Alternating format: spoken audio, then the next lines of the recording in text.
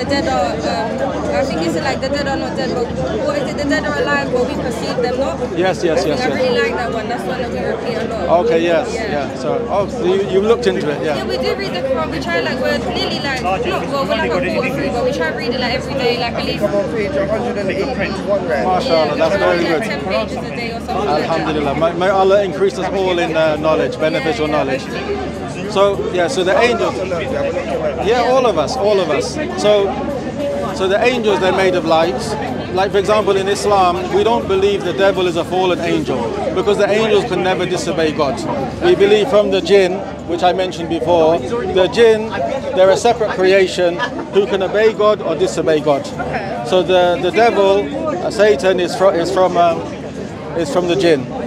But so the angels, they fulfill the commandments of God. Like the angels bring revelation, the angels will support the believers, the angels will bring the punishment, the angels will take the soul at the time of death, the angels will guard paradise and they will guard the hellfire, etc. So this is the angels. That's the second pillar.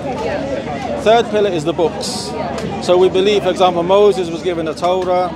We believe David was given the Psalms or Zabur. We believe Jesus was given the Injil. We believe in these books as they were sent down, but we believe what the Jews and Christians have today is corrupted. And there's so many reasons why we can show that it's been corrupted. Even Christian scholars, biblical scholars, they recognize this. So that's the third thing. We believe in the messengers. So like Noah, Abraham, Moses, Jesus, Muhammad, peace be upon all, and we believe that these are the best of mankind and they were chosen to deliver the message to mankind and to tell people how to worship God, Allah, and how to tell people what's going to happen in the hereafter. So we believe in all the messengers. But the last one, the Prophet Muhammad, peace be upon him, and no messenger will come after him. The fifth pillar, the last day, which you mentioned about. The last day, it covers everything that happens from the time we die. How the angel of death will take our souls, how they take the soul of the believer, how it takes the soul of the disbeliever, how we are placed in our grave. All mankind is asked 3 questions in their grave. Who is your Lord? What is your religion? And who is the messenger sent to you? So we'll be asked this. Then the day of judgment, what's going to happen on the day of judgment? And it describes the paradise and it describes the hellfire. You still need me for the wallet? Yes, in a moment. But Yes, no problem. No problem. So the hadith mentions, so paradise, it has gates. I think I made a mistake. I can't remember it's 7 or 8. I'll have to get back to you. Okay, yeah, that's no worries. But the paradise, it has gates.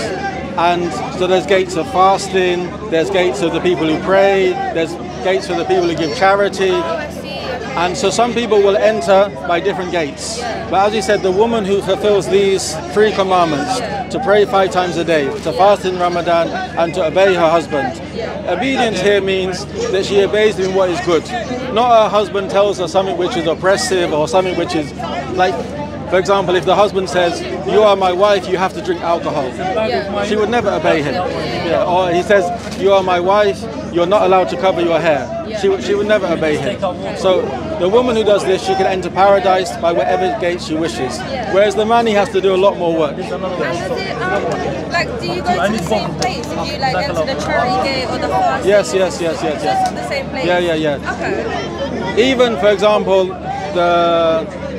the believers in this life, like the husband and the wife, they will be together. The children will be together. But the husband will be more handsome, the wife will be more beautiful, and there will be no, the people in paradise, we're human, we have shortcomings, we have mistakes. Like, for example, even when you love someone, there's something which it annoys you or something like this.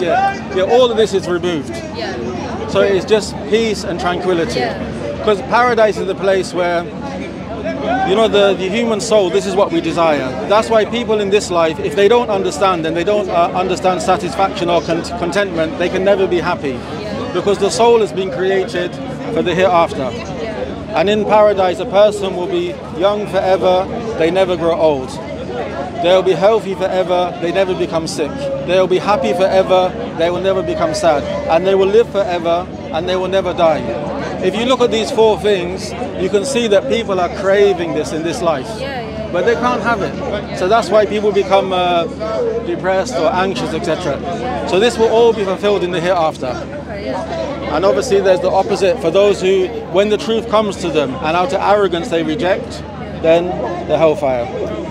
Then the last pillar, the 6th pillar, is called the qadr. Qadr is the decree.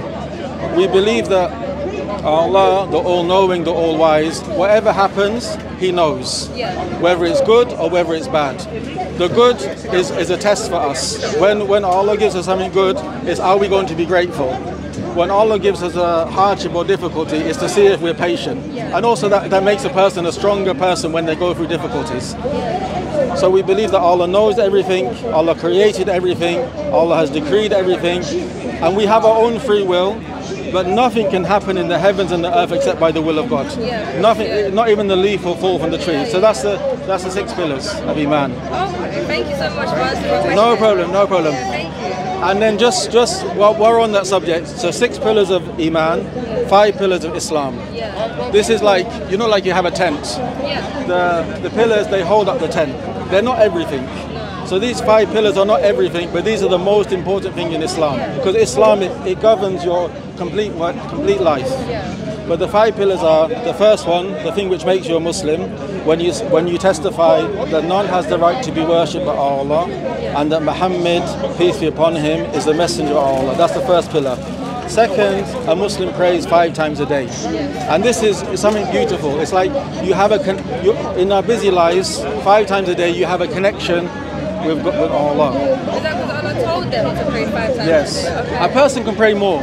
There's other optional prayers. But these 5 times a day, whether you're working, whether you're traveling, you stop, you take time out and you pray. And it is something which is beneficial for us. Like even because the Prophet Muhammad, peace be upon him, he was sent for all mankind, but he was an Arab. So he gave them many examples which they could understand.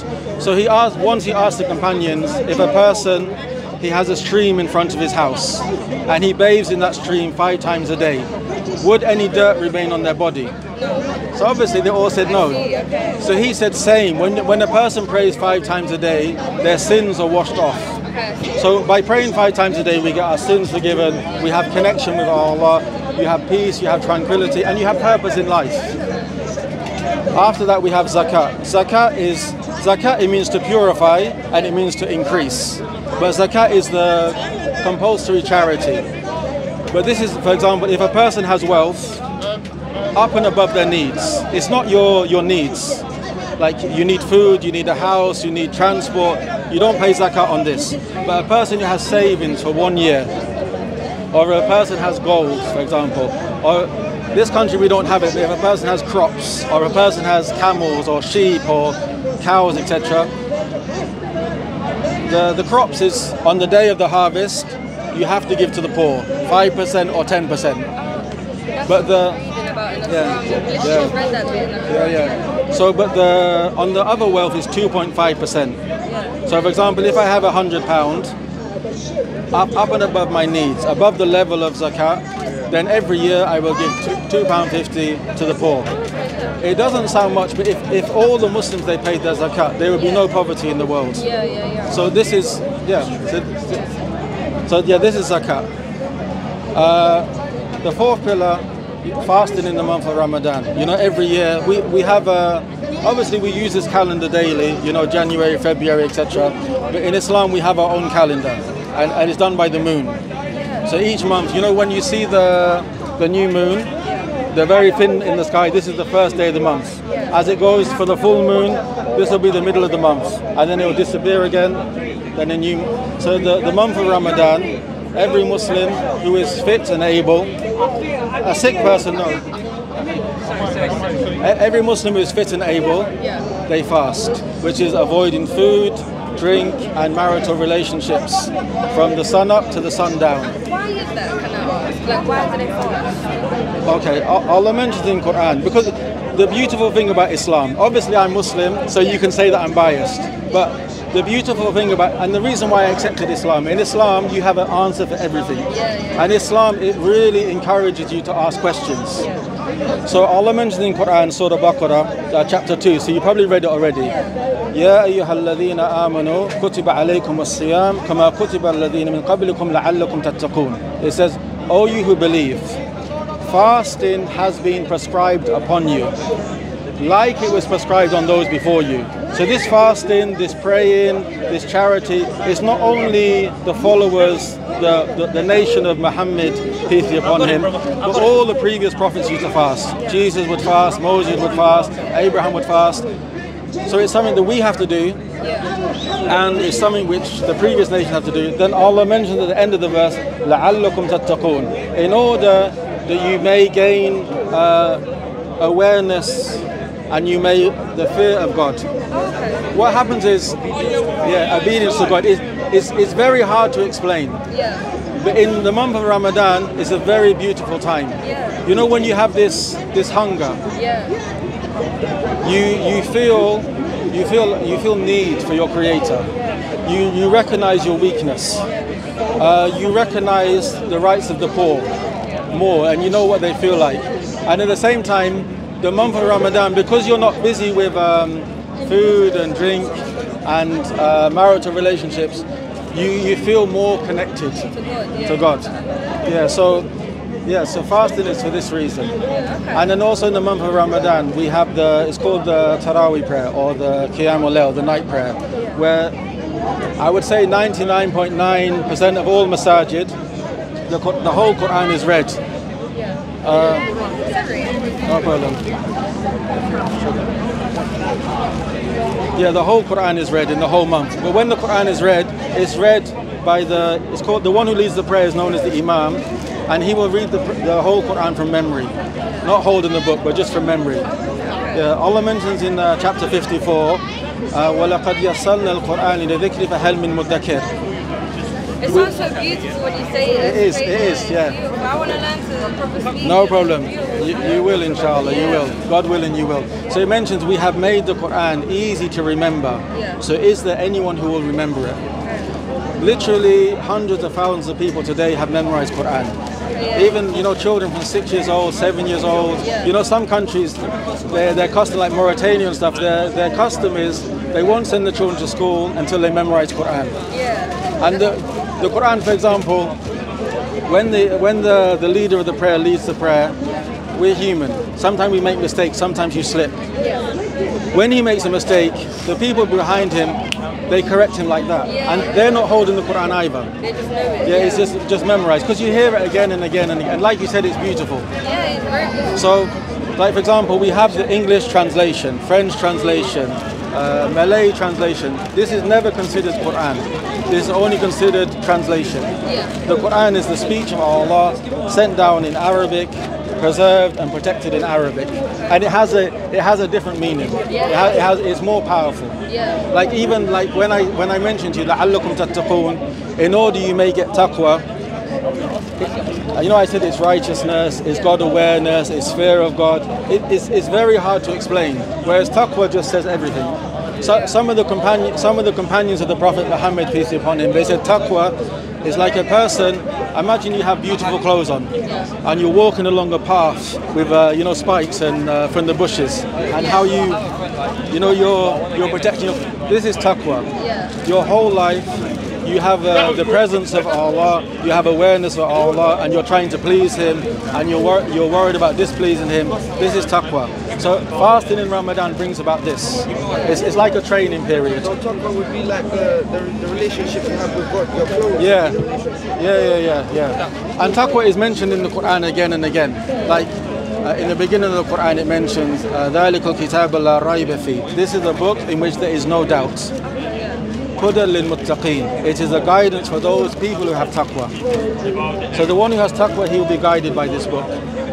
So this was fasting in the month of Ramadan. And then the last pillar is known as Hajj. Hajj is once in a lifetime. Every Muslim who's able, they will perform the pilgrimage. They will go to Mecca, which is amazing. It's amazing, because you're there with maybe 3 million, 4 million people, and if you see the woman, she can dress as she wishes, but all of the men, whether they're rich, whether they're poor, whether they're black, whether they're white, whether they're educated, they all wear, you know, 2 white clothes. Yeah. I've seen that picture. Yeah, it's amazing. Yeah, it's amazing. Yeah. It's I don't know. It's like, you know, honey. Yeah. If you explain honey to a person who's never had it, you can use words, but until they taste it, so that's Hajj. So that's the 5 pillars of Islam. That's the 6 pillars of Iman and the 5 pillars of Islam. That's the basics. And as you said, there's so much to learn. Sorry. We'll give you all that. Don't worry. We'll give you the whole book. We'll give you all that. Yeah. So basically, this is Hamza. Okay. If you're happy, he can be your wakil. You can contact him, or you can contact him through his wife, and then you can discuss if you need anything, for example, in your married life. Okay, thank you so much. So what happens is, why you need a wali, like you said, a wakil, is because you need somebody to represent and look out for you, like if there is any problem. And when he does the marriage, he's going to ask me some questions on your behalf. Like, for example, do you want to get married? That kind of stuff. Did you mention the dowry? Yes, but I think you two have to discuss. Like, he has to give you a gift. Oh, okay, Yeah, and it's your choice. So would the gift come before the marriage or after? No, it can be agreed. It has to be agreed at the marriage, but you give it when you're able. Yeah, you can give it when you're able. Yeah. It could be big, it could be small. So if you want to give her a gift of, let's say, £100,000, that's fine. Yeah, I'm in agreement with She's that. there like, bring it on. Does it have to be? Could it be like? It could be as little as a Quran.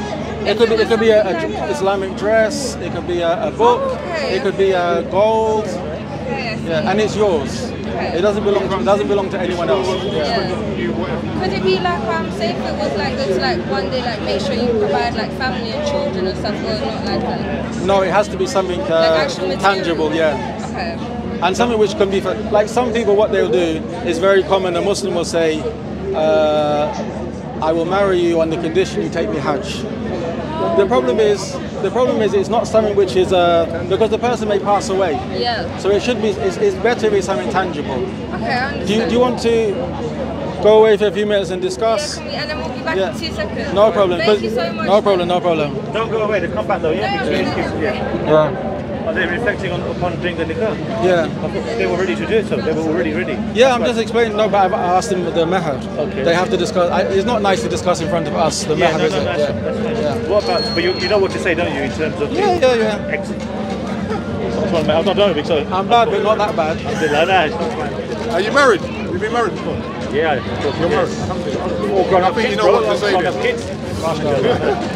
It's very simple. Alhamdulillah. Yeah. Oh, you want to do it? It's not finished. It's not finished. You can do it. They're having a You can do private it. conversation. Akhi, bismillah. Let them speak. Tafaddal. They're going to decide if they're ready to get married or how they It's want to better go if you do it. about it. I thought they got Tafaddal, akhi. You were just giving him the further information. But you need to understand how old they are as well. They're old enough. You're old enough. Yeah. Come on. I thought they're 14, 15. No.